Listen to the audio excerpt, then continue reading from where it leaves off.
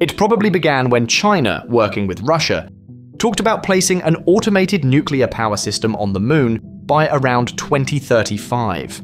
The public reason is to power the International Lunar Research Station and support long-term activity on the lunar surface. But the announcement also carried a warning. Whoever controls steady energy off Earth controls what can be built, what can run, and how fast a lunar foothold can grow. So the US reaction was swift. If China wants a nuclear unit on the moon by 2035, America wants one earlier, closer to 2030. Under the Artemis push for a lasting presence, NASA has been aiming for a compact fission reactor in the 100 kilowatt class. On Earth, 100 kilowatts is modest. On the moon, it is a backbone. It can keep habitats warm, run life support, power communications, recycle water, and drive the tools that let crews build and repair. It is the difference between "we visited" and "we can stay." But before we get swept up in the race, we should ask a basic question. Why nuclear power at all? Why not solar power, which already works in orbit and powers the International Space Station? Because the moon is brutal for solar in a simple way. A lunar day is about 2 Earth weeks of sunlight, followed by about 2 Earth weeks of darkness. During that long night, temperatures can plunge toward -200 degrees Fahrenheit.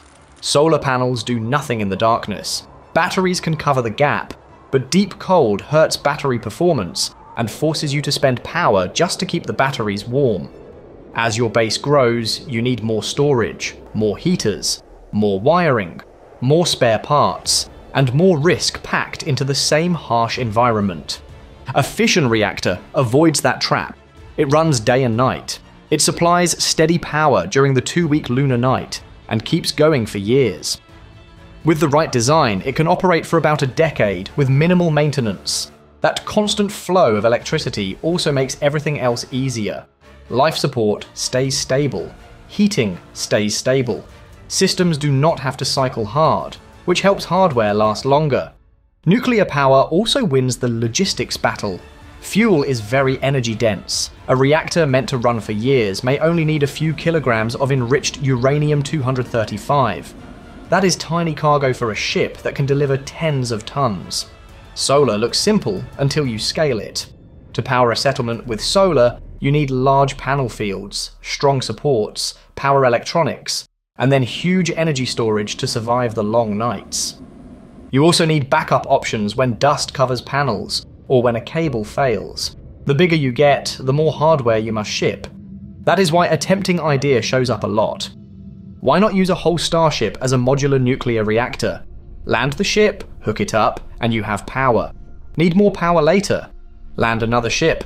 It sounds clever because it uses a vehicle you already plan to send, but it does not hold up.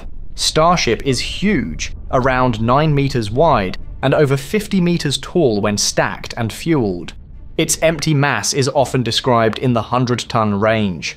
NASA's lunar reactor goal is the opposite. It is meant to be compact, roughly a few tons, and sized to fit in a cargo bay. Turning a Starship into a reactor platform would waste most of the mass and volume on a structure that does not generate power. You would be shipping tanks and metal skin instead of power hardware. Then there is radiation safety. Starships are not designed to shield against radiation. A thin metal hull is not enough. A working reactor needs shielding, careful placement, and a way to keep people away from the source. If you tried to operate a reactor inside a Starship, you would still need heavy shielding, extra cooling systems, and long cables, so the reactor sits far from the habitat. Add abrasive lunar dust, constant temperature swings, and vibration, and the simple plan becomes complicated fast. That is why NASA's approach makes more sense. Build small reactors designed for the lunar surface. Place them away from crew areas. If needed, bury them under lunar soil for added shielding and stability. Use Starship as the delivery truck, not the power plant. As the base grows, deliver several small reactors over time. Each unit can be deployed and managed alone. If one unit goes down, the others keep running. This is the kind of redundancy you want in a hostile environment. NASA is not starting from zero. The agency has worked on compact reactor ideas for decades, with a focus on safety, simplicity, and reliability.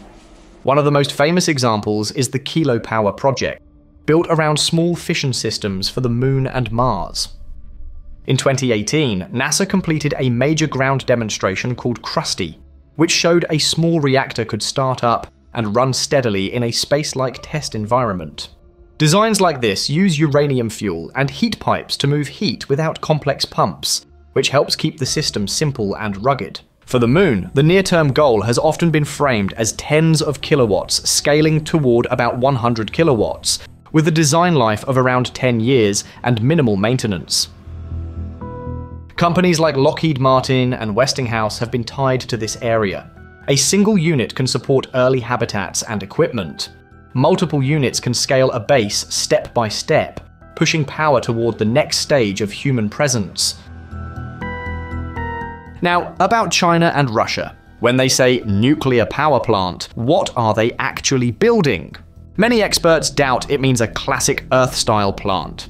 Traditional reactors often need large amounts of water for cooling and steam generation.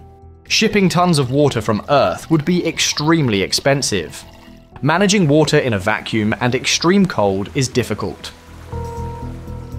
Heat rejection is another major obstacle. A large reactor produces a lot of waste heat.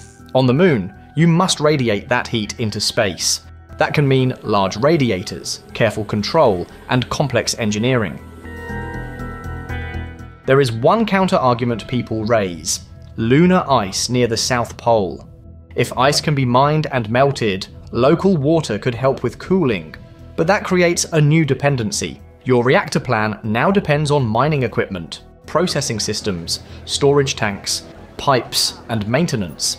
That is a lot to ask from early lunar infrastructure. So it is possible the phrase power plant is more political than technical. It might describe something smaller, a contained nuclear power unit. And the most common small nuclear unit used in space is the RTG. RTGs, or radioisotope thermoelectric generators, are often called nuclear batteries. They do not run a chain reaction. They use heat from radioactive decay and convert part of that heat into electricity. They do not provide large power, often only tens of watts, but they have a key advantage.